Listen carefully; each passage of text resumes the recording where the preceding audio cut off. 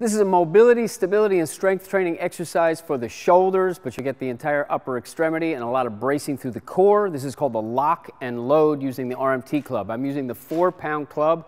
It's probably the ideal weight. 6 and 8 will feel very heavy for this.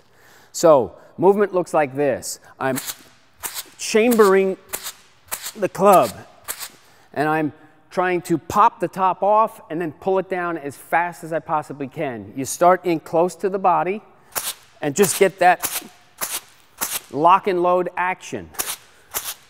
As you get comfortable with it, extend the arm out. And then obviously you're going to do the non-dominant side. You want to get that action.